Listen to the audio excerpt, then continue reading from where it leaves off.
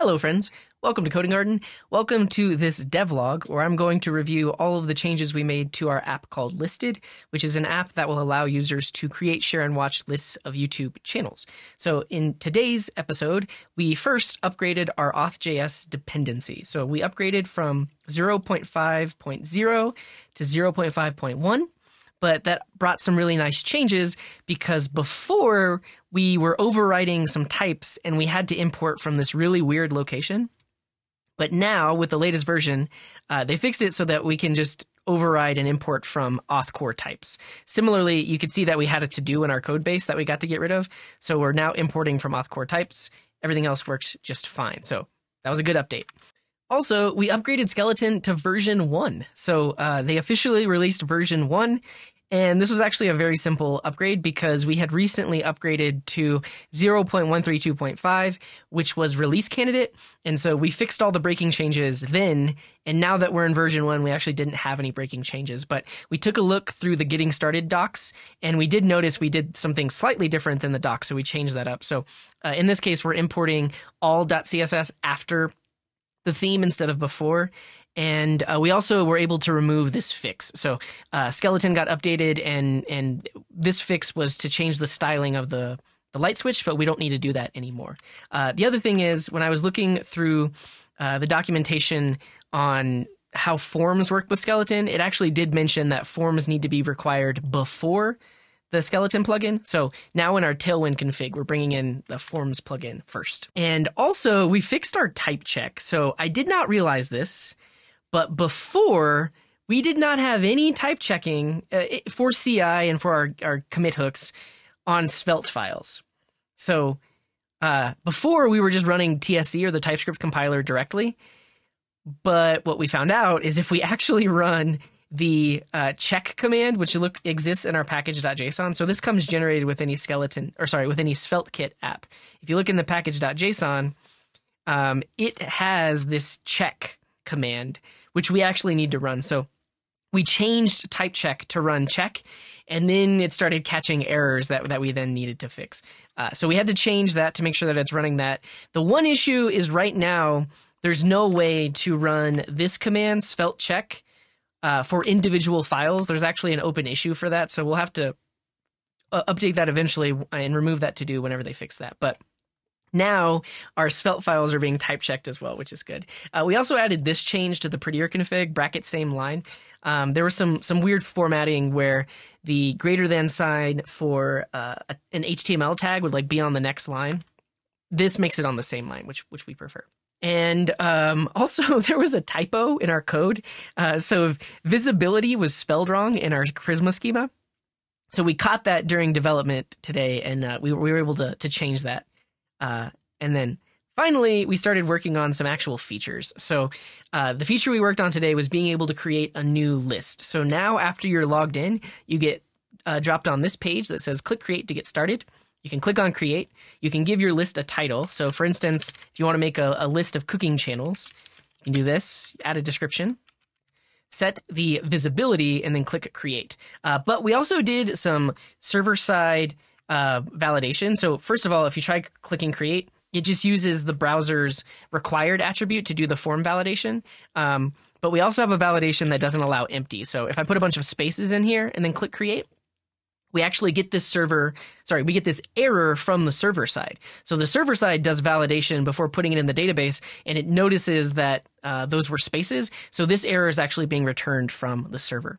The other cool thing is that this dropdown comes from the enum that we defined in our Prisma schema. So Prisma generates the TypeScript types, and so we can actually use that dropdown here. We're also doing some fancy stuff where these values will actually be translated whenever you load the page under a different language. So yeah, it has internationalization. So we're doing a lot of stuff here. Let me kind of break down what's happening in the code. So on the create page, you can see we have this little if block here. If there was a form error, we're going to show those errors. So that's actually where this is coming from. In a second, I'll show you the server-side code that set that error. Otherwise, we just have the form itself. And you can see we're bringing in all of the labels from the internationalization library. So all of these will be translated depending on what you load the page as. And here is how we do the translation for the drop-down enum. So we can use the enum itself, which we're passing down from the server side. So I can do what the default value is, visibility dot, and in this case, I'm defaulting to unlisted. And then visibilities get passed down from the server side, which is all of the possible visibilities. And the value is the value as it will exist in the database. So this will actually be public, private, or unlisted. But the display value is the thing that needs to be internationalized or needs to be translated. So within our translation, we actually will be able to pass that value in and render out the translated value. So if we look in our translations, you can see in our English translations, we now have a property called enums. We're specifying visibility, and then we have the default English translations. But we also wanted type safety for this, because if we were to ever go into our Prisma schema and change visibility or add another option for visibility, we want our translations to yell at us. We want them to say, hey, you're missing whichever one. So we got that working by creating this visibility translation type, which basically says that every key in visibility, which is the type union generated by the Prisma client, every one of those should exist in here. So if we don't specify private, then TypeScript's going to yell at us because it's like, hey, you did not provide a translation for that. But now that we do that, these are the English translations. And if, for instance, you wanted to translate this into Italian, you could go in here, you could specify this, and then you don't have to do all of this because it's receiving the type from the base translation.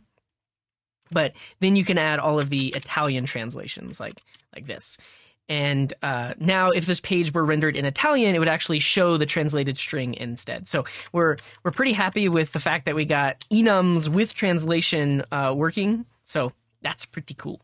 And the other thing I'll mention is we also did some reorganizing of our translated strings. So if you take a look in the English example, you can see that things have been moved around. So we now have a section called buttons where we're putting all of our button text, and a section called labels where we're putting our labels. And these are potentially labels or buttons that are in multiple places in the app.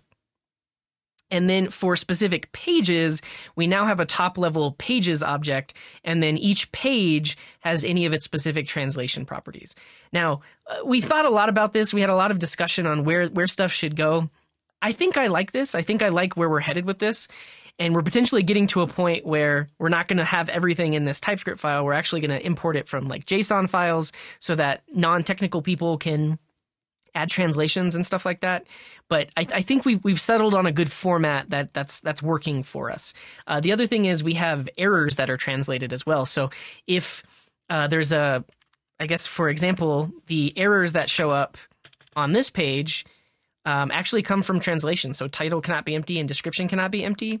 We're setting those using the translated string. So you'll also get translated error messages whenever it's loaded in a different language as well.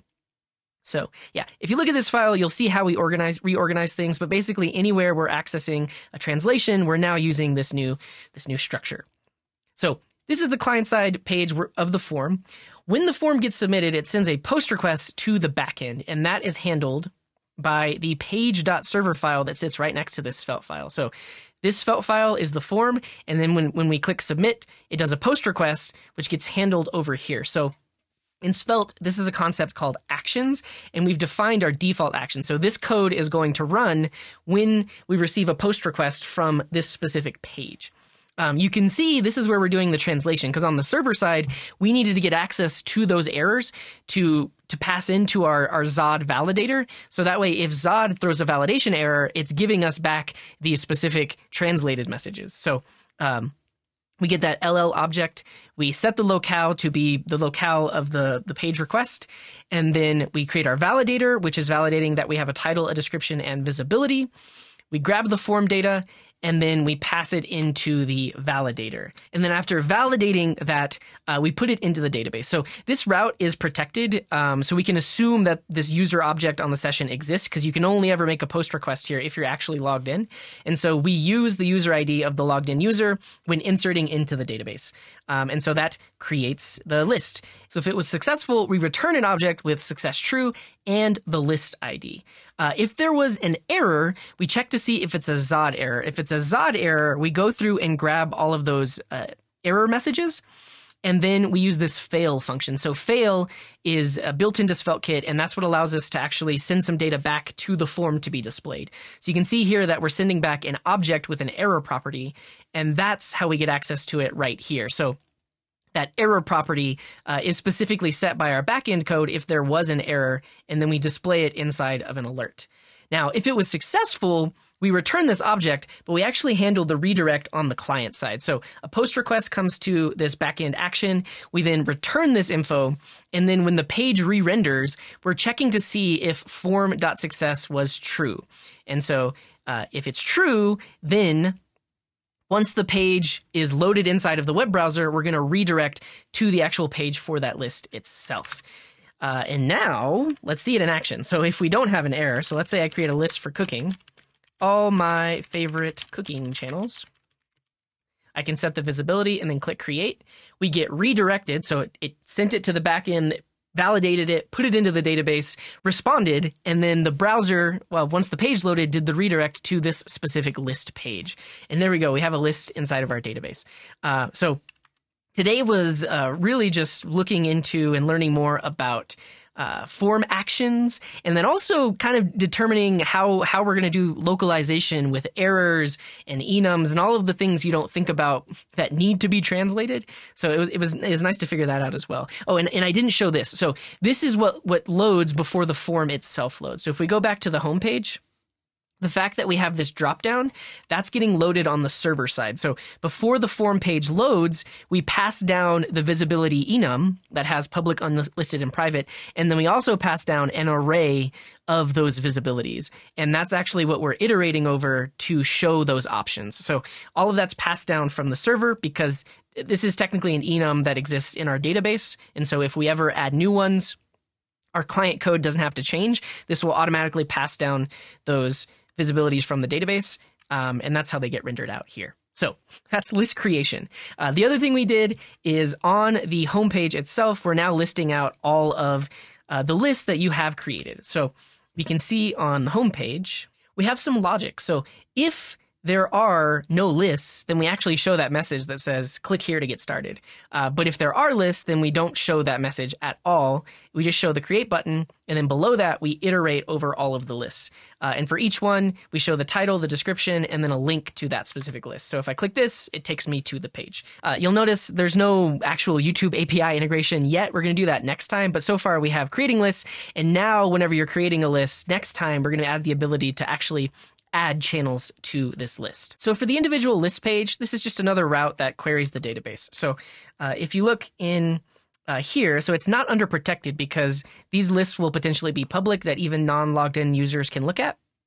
You can see in the Svelte file, we're just rendering out the title and the description, and that comes from our page data, which actually has that list. So if you look at page.server, we're actually querying the database. So when the page loads, we're looking up that list in the database by ID, and if we found it, we're returning it so that the client side can render it. If there was any sort of exception, potentially an exception will be thrown if the ID is not in a GUID or a GUID format, so that would throw an exception. But if that's the case, then we're going to take you to the not found page, and this is another scenario where we're doing some translation because we actually want the not found message to be in the user's native language. So we're setting the locale before rendering that 404 page. And so that works just like this. So if I specify something that's not found, it takes us to the 404 page with the not found message. And that was it for today. We were actually extremely productive, so we got a lot done. We didn't get to the YouTube API yet, but we're ready for it. So next time, this create page is going to be updated so that way we can actually add channels to it, and then we can start working on the feed where we pull in those channels and videos and everything else. So that's it for today. Thank you so much for watching. If you found this useful or any of my other content useful, please consider supporting me. I'm supported by viewers like you, so if you go to coding.garden/support, you can view all of the ways of supporting me. And until next time, thanks for tuning in. I'm live right now on Twitch, twitch.tv/codinggarden, and we're working on this same app every Friday. So hope to see you in the chat. Have a good one.